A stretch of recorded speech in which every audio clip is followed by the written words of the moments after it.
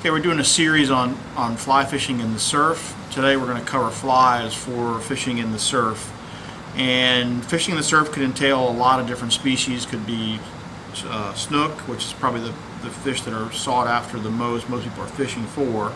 But that it also means Spanish mackerel, bluefish, ladyfish, jack crevalle, and even tarpon. So we'll cover some flies for some of those fish. And we'll do it partly by species, but also by this type of bait that you're going to encounter, which is going to include glass minnows, pilchards, greenies, and mullet.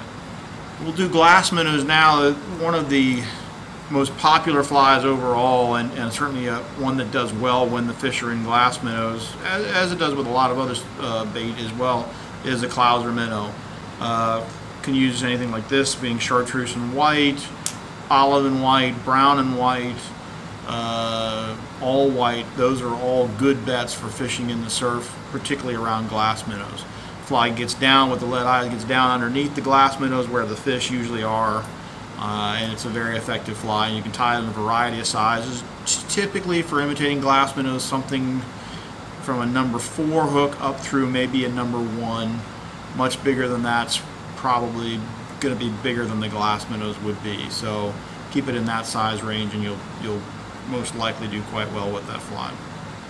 Next, a fly that's very durable, so it's excellent for species like Spanish mackerel and bluefish, is this Popovic surf candy, which uses a synthetic hair in the back, and in the case of this one has some fly foils here and then an epoxied head. So it's very durable.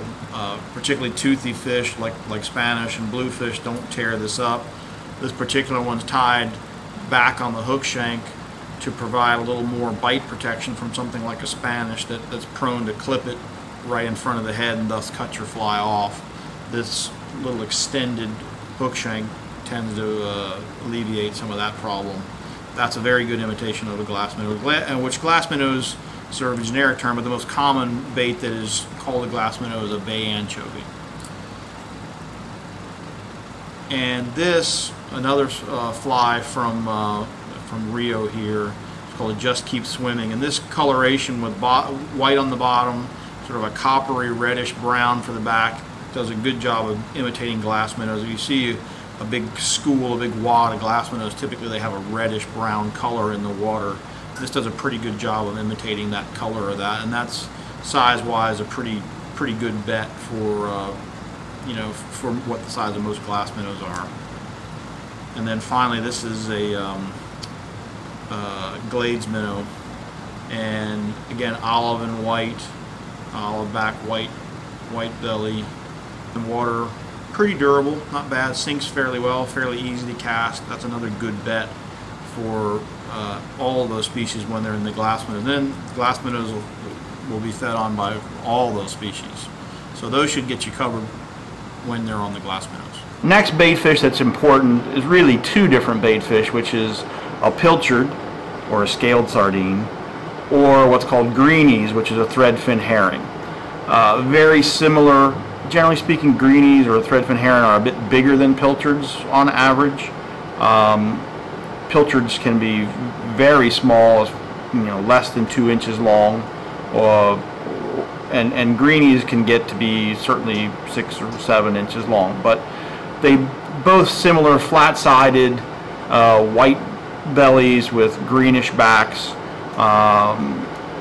and a really popular bait fish.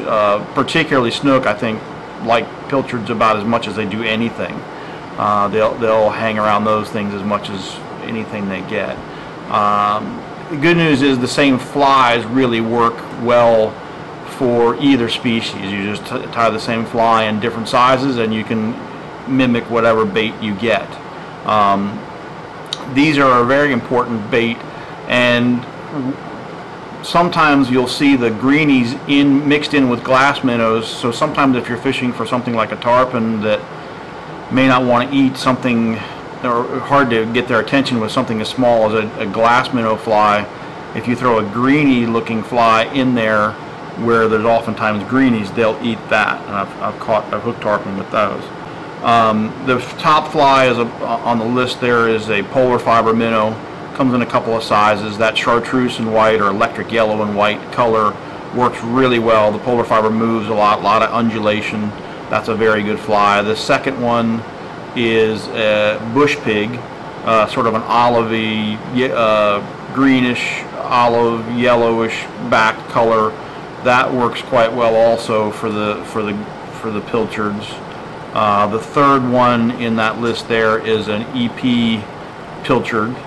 That's a small one and a 1/0. They make them 1/0, 2/0, 3/0, so that bigger one works well for a bigger greenie. And then the fourth one there, the Deadly Deceiver. That fly in particular is really good for toothy fish like a Spanish mackerel because the fibers are very stiff and tough and durable, not prone to get shredded up by a toothy fish like that. And if you notice, that particular one in the photo has got some wire on it too, particularly for dealing with mackerel. Next species of baitfish that we're going to talk about are croakers. Croakers, or Atlantic croakers, is a small fish and sort of in the, I think, in the drum family, but they make a drumming sound, so they're particularly attractive to a lot of stuff, but particularly to snook. Snook really like croakers for whatever reason, whether it's that noise or whatever it is. They really like croakers, and so with those there's a few different baits that will be indicative of that. And this time of year you'll see a lot of small croakers right up in the trough, right close, and the snook definitely go for those. That's a preference of theirs without a doubt.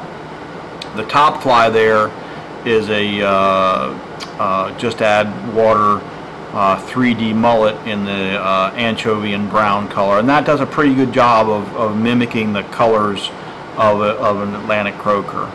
The two below that are both sort of custom game changers to look like a croaker, sort of that anchovy brown color scheme.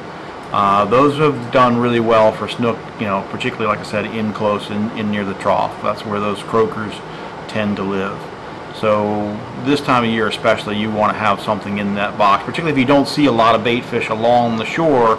If you're in an area where you really feel like there's some snook and whatnot, but you're not seeing much bait that's necessarily making the fish feed, you throw a croaker in there, might be one of your best bets. Those are not schooling fish in general. They're small fish that are scattered up and down, but when those snooks see them, they pounce them.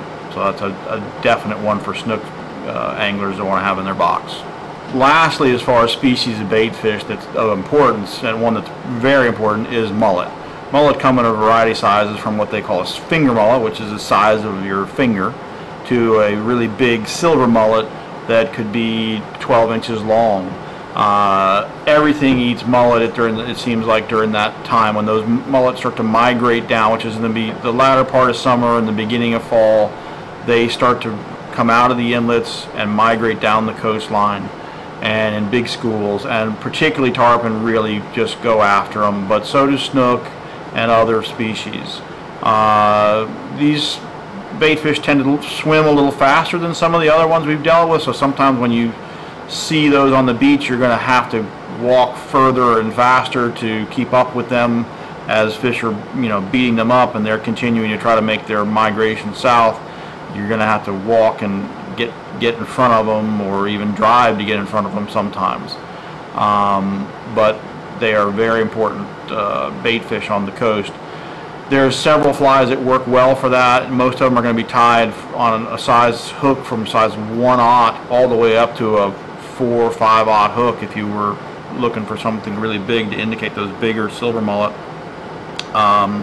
The top fly on that list there is a game changer that works really well, particularly for the bigger fish, the bigger tarpon and whatnot. That one's can be tied out in smaller sizes as well. That's better for snook, but that bigger one works well for the bigger mullet for the tarpon when they're on bigger mullet. Second fly down is an Enrico Puglisi mullet pattern, and you can see it's got a little tail to it. That works quite well also for imitating the bigger mullet that we get, which usually we get the smaller mullet first and then the bigger mullet show up. So that's when the tarpon thing starts to really get cranking. Third one down is another smaller version of that EP mullet, or EP finger mullet in that case. Good size for snook. You get the smaller finger mullet up in the trough and around the inlets and whatnot, and the snook, particularly anywhere where there's any structure, they're pounding away on those things. It's a fun time, and you'll see cartwheeling snook up and down the beach when they get on those finger mullet. And then the last one is a Just Add Water 3D finger mullet in the gray and white color. Again, that's the color scheme that you'll generally see mullet in, is that sort of olivey grayish back with a white belly, and those are a little bit bigger fly than some of the others in general.